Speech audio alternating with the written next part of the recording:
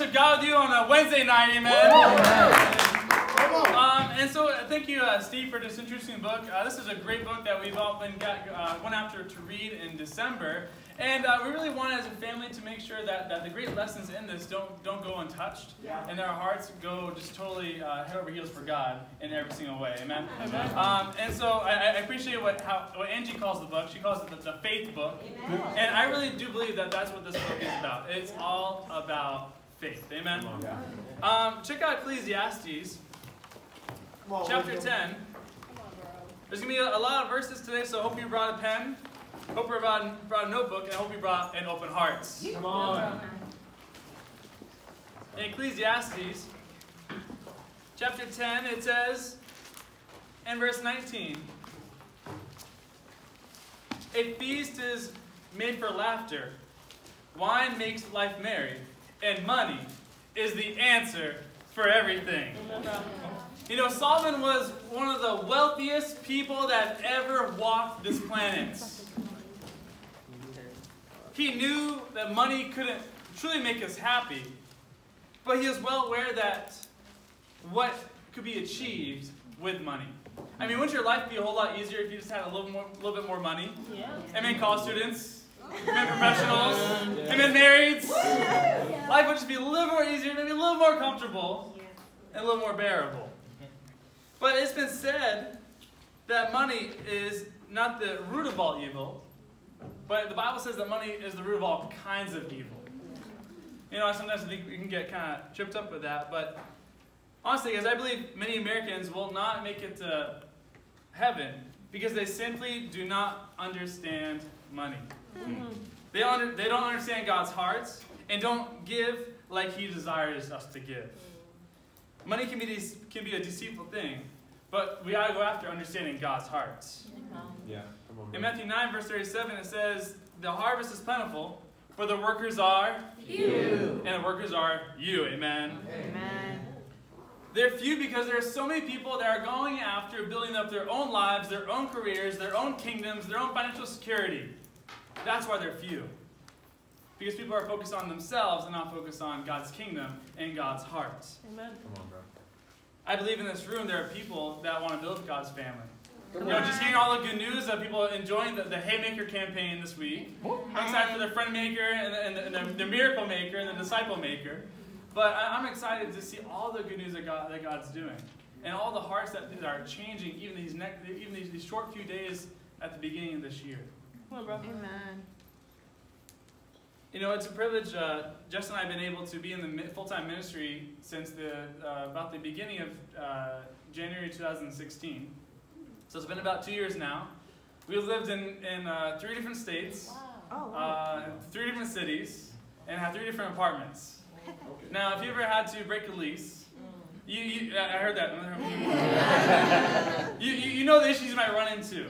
If you ever had to move somewhere, you know that it can be difficult to try and find people to come in and sublet your place or to be able to break it or whatever. And I'll never forget moving from Syracuse, New York, all the way down to Gainesville, Florida. It wasn't until a day before we left that we got our place sublet. Come on. Wow. I'll be honest with you guys, I was struggling a little bit in my heart. I was wrestling. I mean, Jess can tell you, I was praying, I was hoping, but I was like, okay, God, what are you going to do? Wait for a miracle. And a miracle happened, and it got taken. Amen. Amen. And I think what's the power of this book is that it helps us to focus on God's power. Amen. And we're going to talk a little bit more of that throughout the lesson. Come on, bro. But I think about, even though I was struggling with, okay, God, what are you going to do with this apartment? And, you know, honestly, guys, we don't make a lot of money when you're in the ministry. But it was great how Jess's mom came back in November to visit us, and she visited the church, and she had a great time. But all the time she was asking, hey, what do you guys need? What do you guys need? What can I get for you? Wow. And we had a hard time thinking, what do we actually need? Wow. Like, what is it that we actually really, truly need in our lives? And we're thinking through about everything. We're like, you know what? We're pretty content. Yeet. And it helped me see, it's like, wow, just with a lot of money or not a lot of money, that we can be content with God. Amen? Amen. We understand why it's important to give and how it's important to give. But my question for us tonight is, do you? When it comes to Jesus, what did he give to come to be with us on earth? Give up everything. You know, when you think about the apostles, they died to preach the message. Jesus died to preach the message that eventually would be carried over all the way from from Europe all the way to America, so that one day that we can hear the truth. Amen. And that's the power of the message. That's the power for people that live lives in total sacrifice, willing to do anything, willing to go anywhere, and willing to give up anything to preach the gospel in this generation. Come on, bro. I would say Jesus understood giving. Amen. Amen. Let's turn to Matthew 22. Come on, bro.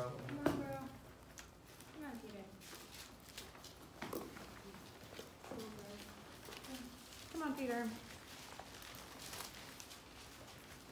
Matthew 22, in verse 37, Jesus replied, "Love the Lord your God with all your heart, and with all your soul, and with all your mind. This is the first and greatest commandment. And the second is like it, love your neighbor as yourself. All the law and the prophets hang on these two commandments." Come on. So when Jesus says, hey, love God with all your heart, how much is that? 100. 100%, that is all your heart. Now, you're not going to be perfect, but that's why I appreciate we're not robots. It's because we're not perfect and we have flaws. But we get to give God all our heart, all our passion, all our zeal, all our energy, all our mind, all our time, and all our dime. Amen? Come on. Is that your heart? Do you love God not with your words only and not with your emotions only, but where is your heart today? See, when you have a relationship with someone, you don't want to just kind of give partial your heart. I mean, it wasn't incredible to see Markarian and Rachel get engaged. I mean, guys, there is a God. But imagine when they're at the altar, and Markarian says, "Honey, I'm going to give you part of my heart." I'll tell you what, I bet you Rachel won't be too fired up for that. But you got to consider, how does God feel when we give part of our hearts? How much does it hurt when we give Him part of our minds, part of our soul, part of our strength? See, God wants everything. Come on, bro. You know, I want you to consider tonight, how many relationships or people have we hurt because of money? Wow. How many times have we lied even a little bit when it comes to money? You know, being asked to give money doesn't make us struggle. It just exposes what we really are struggling with. Wow. That's right, bro. You know, I've been a disciple for only about 5.5 years, and you know, twice a year we do special missions in May, November, and I've seen people fall away, especially during these times, because they just lack the faith in God. And it's disheartening, but it reveals where they're really struggling at. It's not with money, it's with, does God truly love me? Is God going to supply for me when I'm in need? See, as a son and daughter of God, you get to be supplied by God because, why? He loves you. And He's going to take care of you. Why? Because you're important to Him. Come on, bro. See, we've been asked, we've been commanded, we've been directed, and we've been commissioned by Jesus to go make disciples of all nations, baptizing them in the name of the Father and of the Son and of the Holy Spirit in this generation, guys. He said to do it now, and we're going to do it by faith. Now, that's a big endeavor, but with God, we can do it, can we not? You see, Jesus died for the message. Apostles died for the message. And guys, we're going to die for the message because we love God with everything we have. That's right, and we're willing to get the word out all over the world. Come on. That's right. You know, some examples of giving, of giving people that, you know, had a hard heart when it came to giving were the rich young ruler in Mark 10, Judas Iscariot, Ananias and Sapphira.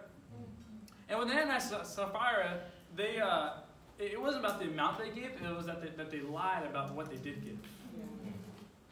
And so they held back and tried to make themselves look good by pretending that they gave a lot. And God didn't really look kindly on this. What did He do? He killed them. He flat killed them because their hearts were greedy. How important is your relationship with money versus your relationship with God? You know, I want us to consider tonight, does God need our money? No. He does not need our money. But you know what God wants? Your hearts. Come on, bro. He wants all your hearts, all your soul, all your mind, and all your strength. Let's turn to Genesis chapter 8. Come on, bro. The title of today's lesson is The Heart of the Matter. Come on, Peter. Come on. Come on, Peter. So what we're going to do, guys, these next 5 Wednesdays, including today, is we're going to kind of go section by section, and we're really going to breeze through 3 chapters tonight. So there's going to be a lot of different topics. Again, I hope you're writing things down. And you have the book, so you can always go back to that and reference that as well.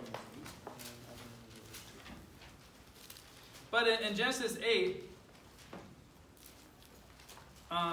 in verse 20, you know, I think it's true that money does expose where we're at and it exposes our hearts. But the fact is, God uses money to help us make sure we get to heaven. Yep. Right? Because He wants to see if we understand the trust factor, the love factor. In Genesis 8, right here in verse 20, it says, Then Noah built an altar to the Lord, and taking some of all the clean animals and clean birds, he sacrificed burnt offerings on it. The Lord smelled the pleasing aroma and said in his heart, Never again will I curse the ground because of humans, even though every inclination of the human heart is evil from childhood. And never again will I destroy all the living creatures as I have done. So I want you to imagine Noah. It took him about 100 years to build this giant boat. And then it took him a little bit of time to get all these animals on the boat. And then it took some time for the earth to fill up with water. And then it took a little more time for that boat to float on the water for about 40 days. And you think about those 100 years and 40 days. And I mean, I don't know about especially the college students. After you get done with the semester, all you want to do is celebrate and go, thank God, and go have some fun, right? Yep. And yet, the water goes down. The boat goes down, rests on a mountain, opens up, lets the animals out, and what's the very first thing Noah does? He builds an altar. For God. He builds an altar for God. See, point number 1, it's all about the hearts. Wow, come on, bro. Come on, Peter. He didn't throw a party. I'm sure he was excited, but I think he was excited because he saw God's word come true. He saw God's promises be fulfilled in his lifetime. You see, Noah simply just honored God. Is it your first thought to give back to God when He blesses you financially? See, God builds His dwelling place with willing people only. And God only wants willing people in His church. Amen. God only wants people in heaven that worship Him willingly and that aren't half-hearted. Come on, bro. I mean, we talked about it a few months ago. That imagine if we're in heaven and you see half-hearted people in heaven. That just really didn't want to be there. You see, when we're in heaven, guys, we're going to see people all around us that are just fired up, zealous, worshiping God, like when Steve is singing up here leading the song, like when Edmonton's leading Let It Rise in front of choirs and choirs of angels. Oh, come on, I mean, that boy's going to have some threads on. You guys You see, guys, when we're in heaven, there's going to be full-hearted people there. Yeah. And in God's church, there's going to be full-hearted people here. Amen? Amen. Yeah. Being unwilling to give financially will eventually lead you to be unwilling to give in other areas of your life. But I want us to be honest with your heart and with yourself tonight. And then truly change and pray that there aren't bitter feelings that are in your heart that you need to get out. See, God wants your heart, not your money. My wife shared. Talk about this honestly, because really thinking about money, I always just thought like, oh, you just give when you can and stuff like that, and then I was always very sketched out by churches that always preached about money a lot and stuff. But really seeing God's heart, especially as I was reading the scriptures that the book was referencing and even reading more scriptures, I was like, wow, God truly uses money to purify our hearts. We should be grateful that God asks us to give, because he's giving us opportunities to see what our heart really looks like before it's too late. Before we're at the throne room and he's like, why was your heart so greedy? Or why was your heart so untrusting? And we'll be like, wait, what? And then we're surprised. But money is something, it kind of opens a portal for us to see our hearts how God sees us, so that we can do something about it, so that we can be, our hearts can be purified. You know, because God always has purposes behind his commands. He doesn't just throw commands in there because he's God and he can. I mean, he could, but he doesn't. He always has a reason. There's always a why behind what he does. Yeah. You know, he wouldn't call us to give if there wasn't a why. Because God obviously doesn't need our money. You know, and so even for me, like, I grew up kind of in a middle-class family where we weren't rich, but we weren't poor. I always had everything I needed, but also my parents instilled in me, you know, you need to work for it if you want anything extra. I'll give you the basics, and if you want those extra pair of shoes or whatever, you need to work for it. And so I kind of got this very independent spirit, and I've learned to value money, which was really helpful, but I think I swung the pendulum too much, because when I became a disciple, I mean, for a while when I was just religious, you know, if I had an extra couple dollars, I'd throw it in the plate, but I never was consistent. And so when I was challenged to give consistently, I was like, wait, why do you want my money? Because also I saw how churches had mishandled money and stuff, and people, you know, pastors driving BMWs and stuff like that, and so I was like, but why? You don't need my money. Wait. And then they, like, actually being challenged, or if I didn't give, somebody being like, hey, so I noticed you didn't give, you know, are you okay? Be like, why do you care? You know, why didn't you ask me about my quiet time? You know, and so then I started having trust issues, but it showed that because I wasn't trusting people, I wasn't trusting God. Because I'm giving to God, not people. And whatever people do with it, you know, that's between them and God. But for me, my heart lacked faith. And so I was really grateful that God exposed that in my heart, so that, you know, I could be purified, so then I could also have faith in other areas of my life as well. And so, come on,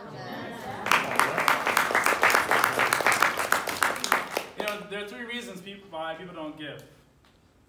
1, because of people. Or you have issues with somebody else, so because you have issues, I'm not going to give. You can write down Matthew 5, 21 through 25. The second reason is circumstances. No. I overspent this week. I don't have enough money for rent.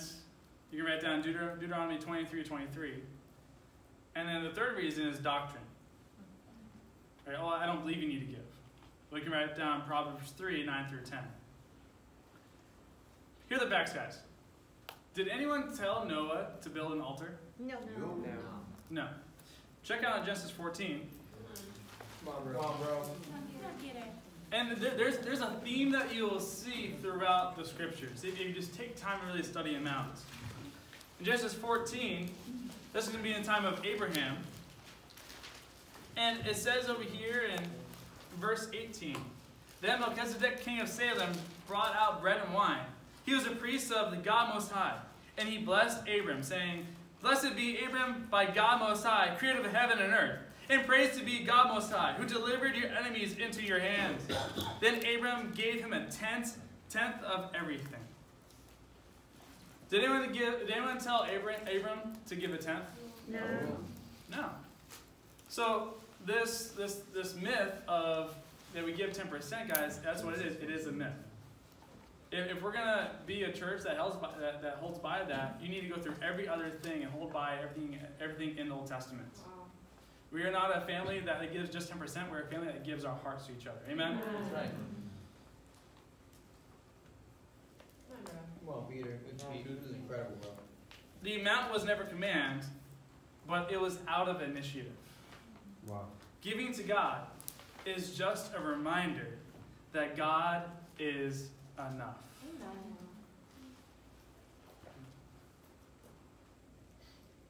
Point number 2.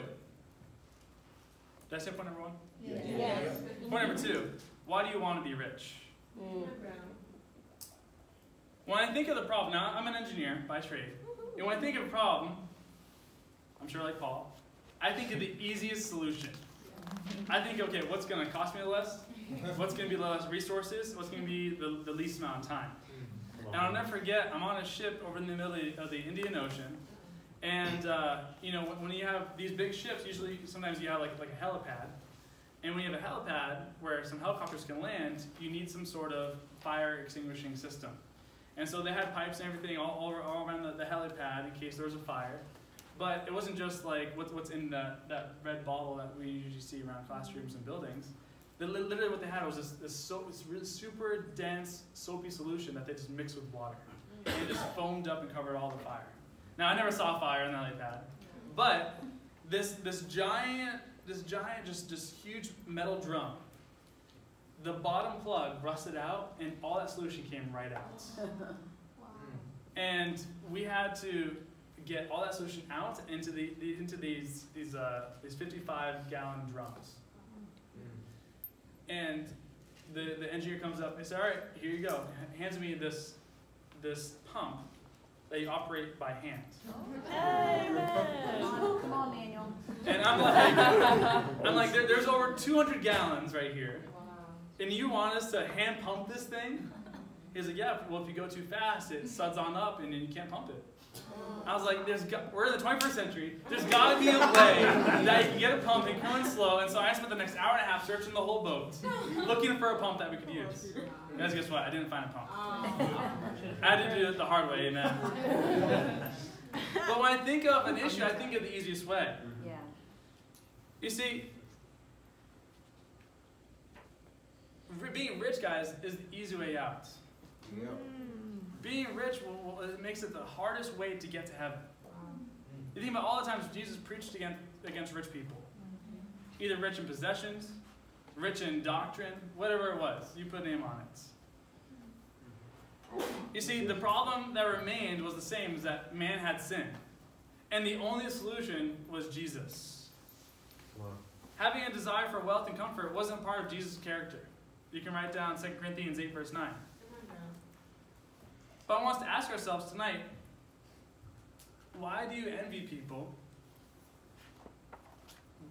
those who have an excess of possessions, or a satisfying bank account, or why do you want wealth? Right, these are questions that we got to ask ourselves. Why would you want to do something that Jesus warned so many against? Because being rich is wanting the hardest way to heaven. It is literally the hardest way. I already told you, I like the easy way. And so I'd rather be a poor man, just scraping by, but having a full heart and getting to heaven, than having a hard time to try and make it home, because that's where my home is. See, if you're rich, you have more to give up.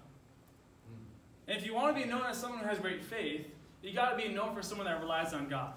Now, it doesn't mean to act unwisely with finances. We're going to talk about budgeting and stuff these next few weeks as well. But it's understanding that God is going to be the one who supplies you with everything that you need. Amen? Yes. If you want to be known as someone who has great faith, you got to be put in a situation that dictates that you need great faith in that situation. Yep. Come on, bro. You can write down James 1, 2 through 10. Because when we have a lot of things, guys, then we have a lot of ability to rely on ourselves. Right? If I had all the money I needed, and I got, a flat tire, 2 flat tires, I can pay for that. It's fine, no big deal. Rather than finding a need for God, praying to God, there's only you that's going to be able to help me get through this. Only you that's going to help me with my finances. And I'm trusting you. I'm going to be wise with what you give me. But you are everything that I need. Come on, bro. You see, God wants to be a rescuer. That's who God is, guys. Yep. You know why we love all the Disney movies? It's because you have people rescuing people all the time. Come on. We love heroes. Yep. We love superheroes, right, Frankie? Yeah. Come on, Frankie. You guys are fired up for Avengers. I'm fired up to be an Avenger, amen? But you got to be put in a situation where you're needed. You got to be put in a situation where you need God desperately. And a lot of times we don't like to do that because we don't want to be rescued.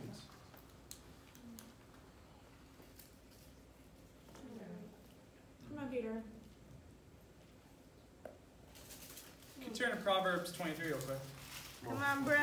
I want us to learn from celebrities, people that have fame, fortune, and everything that they could ever have, yet they're killing themselves. There is so much drama, and they are so far from God. Yikes. In Proverbs 23, in verse 4, the Bible reads, "Do not wear yourself out to get rich. Do not trust your own cleverness. Cast but a glance at riches, and they are gone. For they will surely sprout wings and fly off to the sky like an eagle." I mean, you guys ever got like some money for Christmas, and then the next month you're like, "Where'd that go? What did I spend that on?" But a glance, it's here and gone. Yeah. But we have a hope that's in God, that's eternal. Amen. Amen. You can write down Matthew 26, verse 15. We don't have time to go through everything. Come on. But money is what Judas betrayed Jesus for. Yep. Because Jesus wasn't enough for him. In the end, he wasn't happy. And in the end, he ended up committing suicide. There are two instances where Judas' heart was hard. One, where he stole money. And two, he felt that Jesus was wasting money. You guys remember when Mary Magdalene poured that whole jar of perfume? Yeah. Right, a year's wages? Yeah. Right? In American dollars, think about $60,000. $60,000, just give it. And yet, Judas was like, "Hey, this could have been given to the poor," but he was thinking about himself. The fact is, Judas never allowed his heart to get help, and so he fell away. See, when we neglect our convictions, eventually we turn those convictions just turn into good ideas, and eventually our hearts just quickly wither away. I'm gonna let Josh share real quick. Come on, Jeff. And if you turn to 2 Corinthians chapter 6, it talks about, Paul's hardships. And I won't go through all of them for time's sake, but one of my favorite parts is in verse 10 as he's listing off, known yet regarded as unknown, dying and yet we live, beaten and yet not killed. But then he goes on to say, sorrowful, yet always rejoicing, poor, yet making others rich, not having nothing, yet possessing everything. And I think about, we just came from the Christmas season, and as a kid, I remember having my long list that I would give to Santa Claus, and, it was really awesome. Santa Claus was always very good to me. But the only thing is, like a couple months later, I would already be wanting to write my next year's list. I would already be comparing my stuff to what other people had, or what other people got. I remember going to the playground and asking my best friend, so what did you get? And they'd give me the whole list, and I'd be like, I didn't get that. Because seeing that wealth it's an unreliable friend. These possessions really aren't the things that are going to give us everything like we think. When we have nothing, we possess everything. That's why I think about our brothers and sisters in India and in Manila. I don't know if any of you guys who was able to go to Manila, but it's crazy to see that the poverty there, yet the extreme joy. When those disciples greeted us at the airport, I was almost like, whoa, I need a minute here, because they were just so excited. But yet, the things that they had to do just to be there to greet us, and I've seen some disciples in America greet people at the airport, and they were not that fired up, and yet we have so much more. And so I just think that they have a greater faith, because they have to rely on God. And also after reading this book, I was super convicted on how much clothes I have. I have a lot. And I've talked to probably almost every sister about this. But I started selling them, but at first it was really hard. You guys don't know, it was really hard. I'd be like, but I wore that at my engagement pictures. Oh, but I wore that, but I'll wear that again. And I just love having, because I love options. As girls, we love options. But I just started seeing, I don't wear these things, and this is an excess. And also I love to shop. I love to thrift. I think it's just fun. The hunt is awesome. But when I started to sell, I started going thrifting to find things to sell for more money, to give for missions. And all of a sudden, thrifting became so much more fun. Because now I'm not buying for me, now I'm buying with a purpose. Now I'm buying to sell, to be able to give back. And so now thrifting, it's more fun for me because there's a purpose behind it. And so I see having nothing but yet possessing everything. I'm finding the true happiness in just what to do with wealth and worldly possessions. It just matters so much more to me now. And so, because when we think about it, the hunger for money can really lead us away from the kingdom and the mission by taking up our time. You think about it, having to work more than maybe you need to, or going out and spending extra money going shopping for things that you don't need. Well, what could you be doing with that time? You know, and I think about what Peter shared, you know, deep convictions that are never practiced soon do become just great ideas. I've seen it happen. I've seen it happen in my own heart. You know, and so it's just amazing to see how God uses money to help keep us spiritual. And so, yeah. Wow. Amen. Guys, use these D groups that we're going to break up in as an opportunity to get open and to not be like Jesus. I mean, don't betray Jesus. Get open with the sin. Get open with where your greed is, and let the discipline come in, so your heart can be made pure, and so you can give God all your hearts. All right, point number 3: dealing with greed, need versus wants. We're going to go to Ephesians chapter 5. Dealing with greed, need versus wants. Come on, bro. Ephesians chapter 5. You guys are still with me? Yeah. It's a little quiet. I think there's some conviction settling in the hearts. Amen. Come on, bro. Ephesians 5.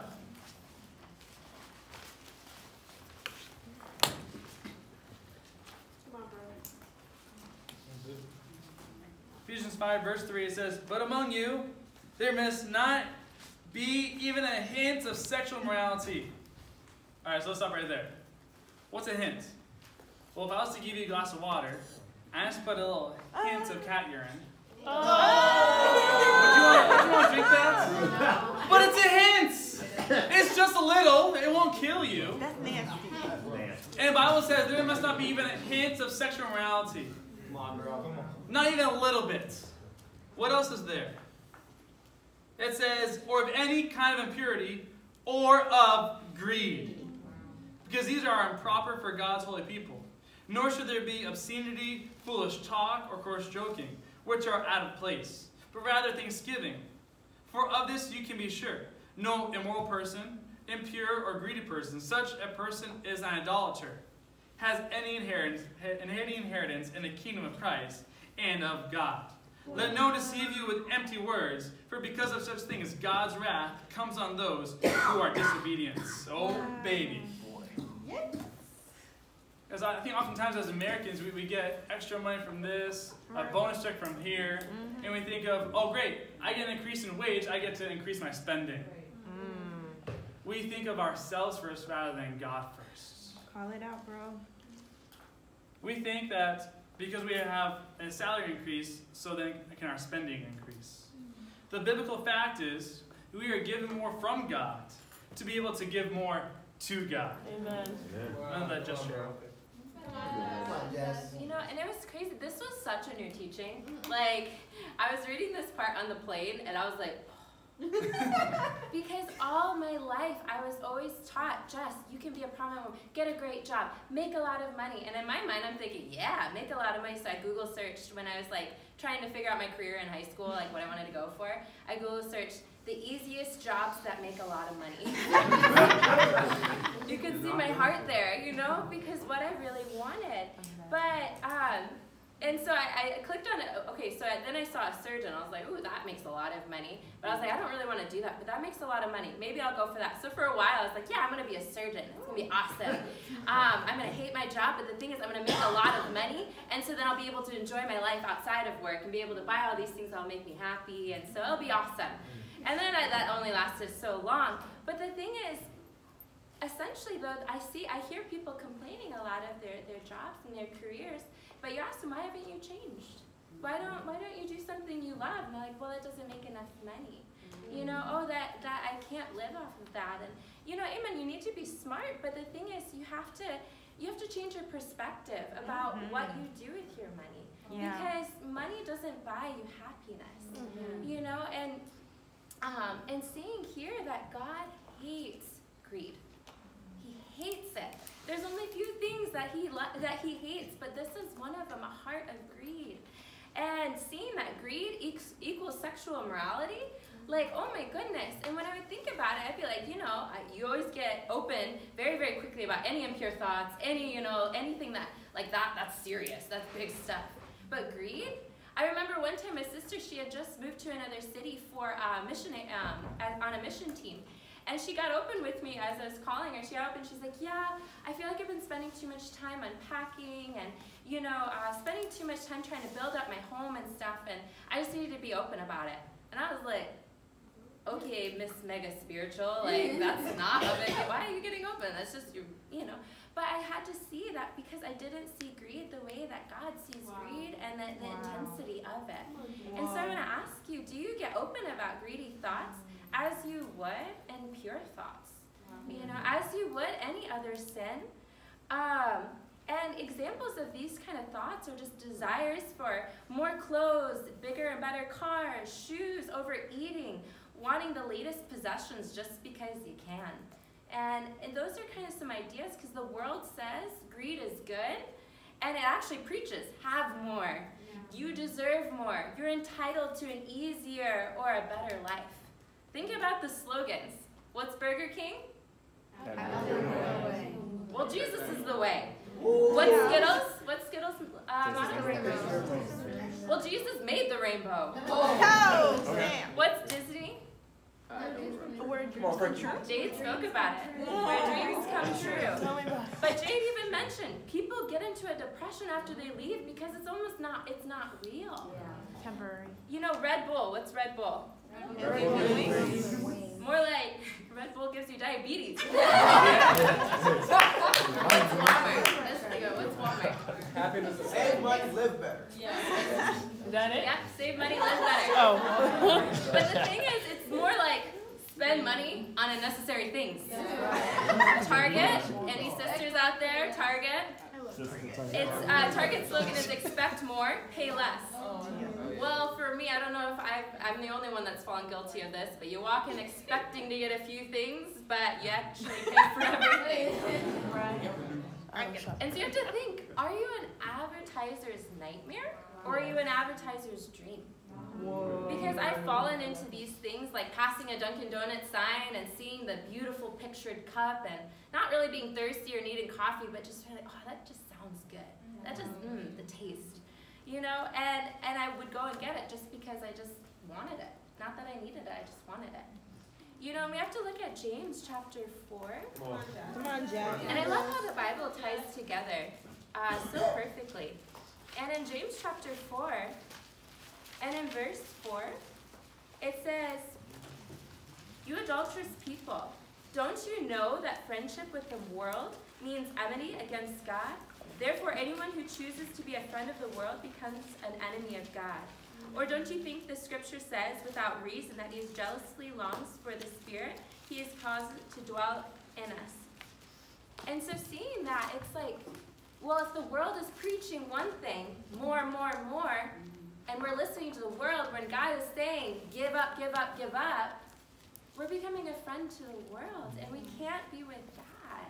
And so that's why greed is such an intense thing. That's why God is so, why he holds it up as something that as the same as sexual immorality.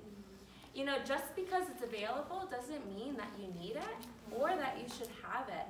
Idolatry is really anything that we emotionally put more important to us than God. And so you have to see that greed is idolatry. These kind of thoughts, these kind of wants, it's idolatry. Putting it above God. When God says, rely on me, you're like, no, I'm going to rely on Dunkin' Donuts today, give me $3. And so we just have to look at it soberly and look at it and call a spade a spade. Wow. Come on, right. Come on,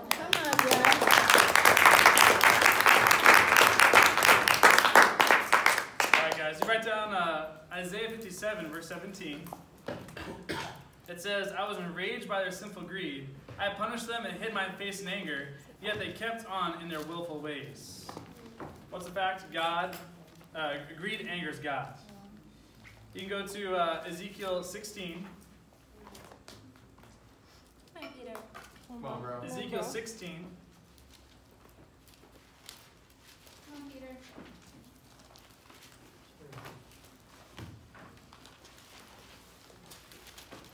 In verse 49, it says, now this was the sin of your sister Sodom. She and her daughters were arrogant, overfed, and unconcerned. They did not help the poor and needy. They were haughty and did detestable things before me. Therefore I did away with them, as you have seen. Guys, God hates the imbalance of rich and the poor. You know, I think one of the greatest lessons that we will ever learn is, you know, if you have the privilege to be able to go on a foreign mission team, one of the greatest lessons that you'll learn is that we are so entitled as Americans. Yeah. I was listening to Richie and Elizabeth McDonald. They're giving a contribution message in LA this past Sunday. And if you didn't know, they were leading the church in DC a year ago. And they were called to take them, and I believe their 3 kids, all the way over to Manila, Philippines, and lead a church of hundreds and for just about a year. Now, you can imagine going from a first world to a third world. That's a culture shock. Yeah. And they get there, and they start unpacking everything in Manila, and you know, there's a sister that continues to help them, and you know, helps them with their family, helps them with the house, helps them with unpacking and all that. And so they wanted to treat the sister and just say, hey, thank you so much for just serving your heart out. And they're like, you know, hey, we'd love to take you out for dinner. What's your favorite restaurant? And the sister goes, what do you mean? And he goes, well, you know what I'm saying. You know English. Your English is pretty good. You know what I mean. What's your favorite restaurant? She's like, what do you mean? I don't go to restaurants. She works 12 hours a day, 6 days a week, and makes $250 American dollars a month. Wow. But she's grateful. Come on. Richie goes like, you don't ever eat at restaurants? She goes, no, I don't eat at restaurants. Even a place that you go for, you know, celebrate your birthday or some exciting events? No. And he goes, well, what's your favorite type of food? She's like, well, I really love Indian. All right, guys, we're going to go to an Indian restaurant tonight. And they go out and celebrate, and it was a good time. But we don't know how much we have until we understand how much we don't have. Yep.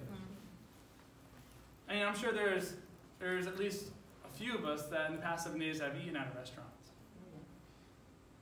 But are there any possessions or a lifestyle that you're unwilling to give up? You know, for some missionaries, they take the one suitcase challenge. Is they give up everything that's in their home and attack one suitcase, and that's all they're going to live on and bring them to a new country, a new city. I appreciate Colton and Manny Rowan doing that as they moved from LA to Europe, to London, to be interns over there. And eventually they moved over to Boston to be able to plant the Boston church. You see, sacrifice goes a lot longer way than you think. It's going to affect a lot more people. Wow.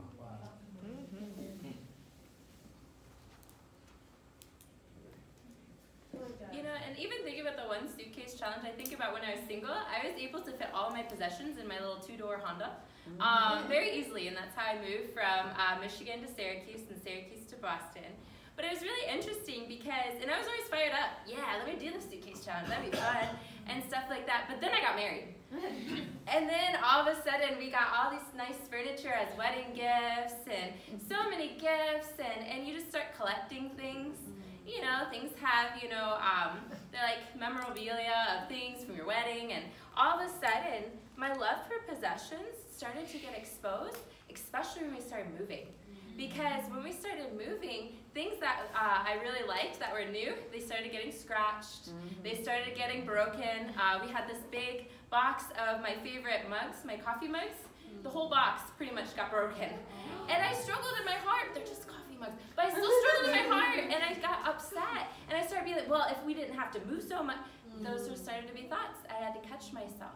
Because the love for possessions just slowly started to creep in. You know, and God started to use me moving to start exposing my heart. Wow. You know, and just thinking about too, like all my friends that just got married, especially from my high school and stuff like that. I look on Facebook. Facebook, it's always a battlefield of the mind. And they post all these pictures. They just got dogs. And it's really cute. They have their little puppies and them running with their puppies. And I'm like, oh, I want that so bad. But the thing is, when I talked to Peter, we just can't afford it right now. And at first I was like, oh, come on, really? But then I had to think about it. Okay, I have to live within my means, but can I be content? Like, God has given me so much. Why am I focusing on the few things that I don't have? And it just is, again, God exposing my greed, my want for possessions, these things that keep me enslaved to friendship with the world. So I can't grow in my friendship with God.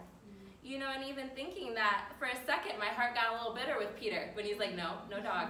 I was like, oh, you're controlling me. But the thing is, obviously, when God exposes your pride, sometimes it's with your relationships. Roommates, when it comes to paying rent, when it comes to paying those things, does your greed of spending all of your rent money before rent is due and now you're relying on your roommates to pay for rent, is that ruining your relationships? You know, or the electric bill, or all these other things. And it's not just, it's something I dealt with even in Boston and Syracuse. I lived in households. And it's just, it's something where when your relationships, greed can even affect your relationship. So that's why God is trying to free us, you know. Because it talks about in Proverbs 28, it says, the greedy stir up conflict, but those who trust in the Lord will prosper. Proverbs 15:27, the greedy bring ruin to their households, but the one who hates bribes will live. You know, are you spending money to over-provide for yourself? Are you falling into the I want syndrome? You know, I'd really encourage you to focus on the I have. And so that'll help. It's a perfect cure for that syndrome, is to focus on what you already have. You know, and so I'm not Peter. Wow. Come on. Guys, go ahead and go to Mark 4. Come on, bro. Mark chapter 4. Now a lot of us, we all know that the parable of the sower talks about the 4 different seeds that fell on 4 different soils. You have the path, the rocky, the thorny, and then the good soil. But let's read this real quick in verse 18. It says in Mark 4:18, still others like seeds sown among thorns who hear the word, but the worries of this life, the deceitfulness of wealth, and desires for other things come in and choke the word, making it unfruitful. You know, the desire for wealth makes us unfruitful, guys. Yeah. Being overweight is often a sign of an unchecked greed. Greed is the excessive desire to have, to acquire, to possess, or consume more than one needs or deserves. Greed is deceitful.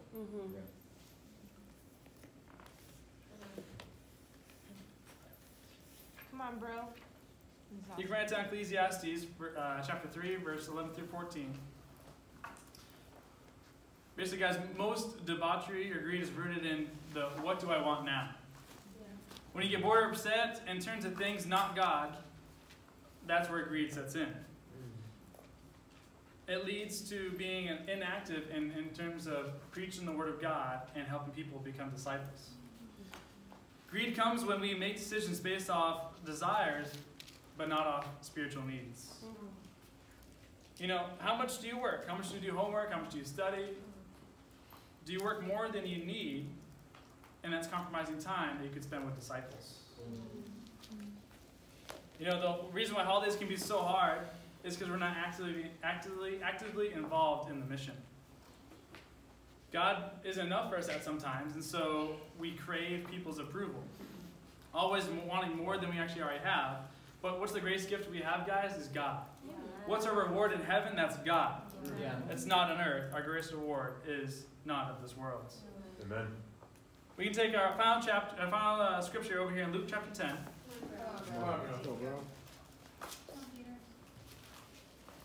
So like I said, there's a lot of scriptures, a lot of teaching. We just covered about 3 chapters in the book. And so I hope you really take time to read it last month. If you haven't, read through it this month. But in verse 17,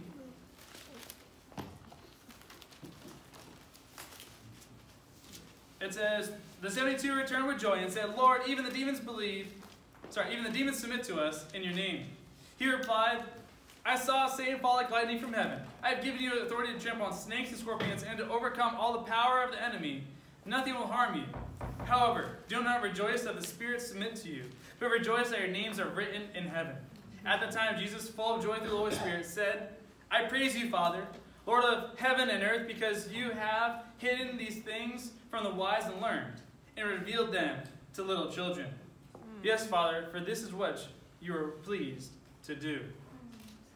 You know, please God to give us the kingdom because we came in as a child. Came in humble to learn, humble to grow, humble to be taught everything even from scratch.